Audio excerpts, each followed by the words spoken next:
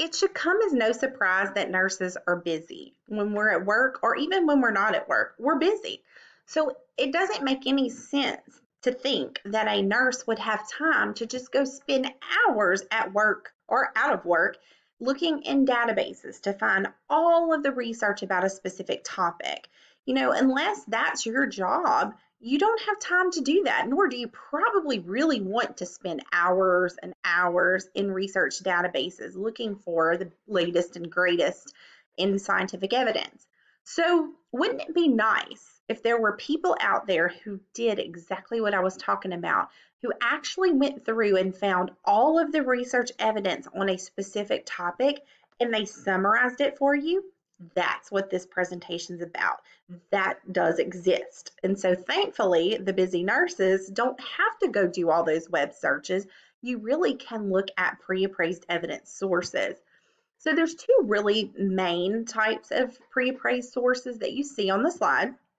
First of all, systematic reviews, which are kind of the creme de la creme of pre-appraised evidence. But then there's also this other thing called clinical practice guidelines or care bundles. And you've probably heard of those care bundles more so than you've probably heard of systematic reviews. You'll see on systematic reviews that there are two types, and that depends on whether it's mostly looking at quantitative or qualitative research. So meta-analyses look at quantitative studies, and metasyntheses look at qualitative studies. The gist of all of this is that a team of experts has combed through the research literature out there, has read it, has critiqued it as to whether it's strong or not, and then they have provided you with the answer to whatever the question was that they were looking at. So let's look at some examples. First of all, this is a meta-analysis. It's a specific type of systematic review that looks at quantitative studies, and it combines all of those quantitative studies about one topic together to give you the evidence. And it actually does this in a statistical way so that it actually is doing a totally different study. So for instance, what you see on your screen is a meta-analysis. They looked at different studies that provided interventions, dietary interventions during pregnancy to help it with the outcome of prevention of gestational diabetes. And so you can see that they looked for a whole bunch of different studies so to see what they could find. And they actually included 11 different randomized controlled trials experiments that had total aggregated sample of almost 3,000 women across all 11 of those studies. And all 11 of those studies were looking at dietary intervention during pregnancy. So rather than looking at one little bitty study, if we combine all 11 of them together that were aimed to do the same thing, then that's a really strong source of evidence. So instead of one randomized control trial, we're really looking at the results of 11 and compiling them all together statistically to give us the answer. Does the intervention work or does it not work? So that's a really good evidence source. It's much better than looking at just one study. So anytime you find a systematic review, specifically a meta-analysis, you know you're going to have some good, strong evidence with which to guide your practice. This is an example of a metasynthesis, which is the same concept, just with qualitative studies. So the example on the slide was actually looking at several different qualitative studies with a focus of studying children and adolescents and how they experience body image changes during their cancer diagnosis. And so here they were looking at any kind of study that used qualitative methods to investigate this.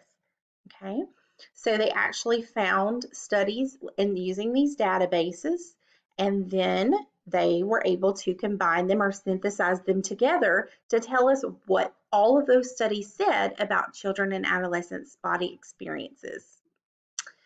This is an example of a clinical practice guideline. Note that it looks much different. Systematic reviews are journal articles. Therefore, they're usually very scientific. They're usually quite long. So if you read a systematic review, it might be 60 pages. Some of them are even closer to 100 pages. They're chock full of evidence. So there's no lacking in knowing what the science says. However, For busy nurses, we don't necessarily have time to read 100 pages. So clinical practice guidelines are your friend, because clinical practice guidelines are meant for exactly what they sound, to guide clinical practice. Therefore, they're kind of like Cliff's Notes, if you will. They give you specific recommendations written in simple, plain language that are easy to read and understand. So this is a clinical practice guideline from the World Health Organization, and it's telling you how to prevent and treat postpartum hemorrhage. Okay. And then they also give you a little heads up, hey, just so you know, even though we have all these recommendations, they're not all the best recommendations. So we're going to tell you what kind of strength of this study was and how strong we feel that this recommendation should be followed in practice. So the first one, they talked about the use of uterotonics like oxytocin is for the prevention of postpartum hemorrhage is okay during the third stage of labor. They strongly recommend that. And they say that there's moderate quality evidence from the studies that they reviewed that support that recommendation. Okay. They actually tell you how much oxytocin they recommend that you use. And they have several other things specific to oxytocin and monitoring of that. And then on this last slide, I have some other guidelines. And I put this one on here because look at number 5. It's a weak recommendation. Now, granted, it's weak, but it comes from high quality evidence.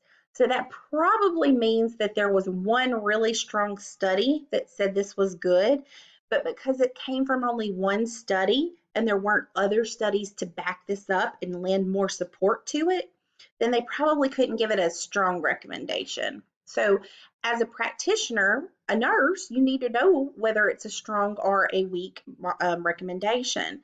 Obviously, strong recommendations, the science is there. Okay, so that's probably something we need to be implementing into our policies and procedures in our workplaces.